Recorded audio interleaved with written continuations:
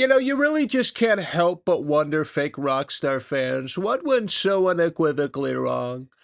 It's so sad how so many of these fake Rockstar fans were just chewing out Rockstar weeks ago, saying Rockstar fell off, Rockstar doesn't care about their fans anymore, and yet today, as of this recording, they're now kissing ass. Well, I hate to rain on your parade, but ultimately, at the end of the day, GTA 6 is going to be a disappointment, and here is why. First of all, Rockstar is a totally different company than it was even just 5 years ago. It's been through a cultural reform at the studio. The frat boy culture is out.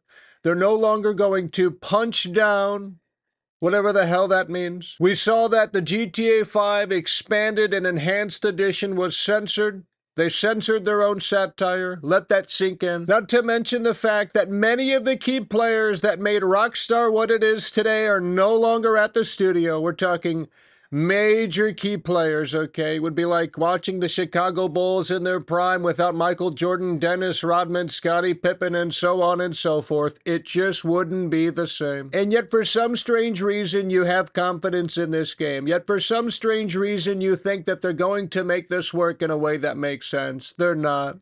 And it's the saddest, believe me, it's ever been. But you don't care. You never have. And believe me, you never will. And that's because you were too busy going,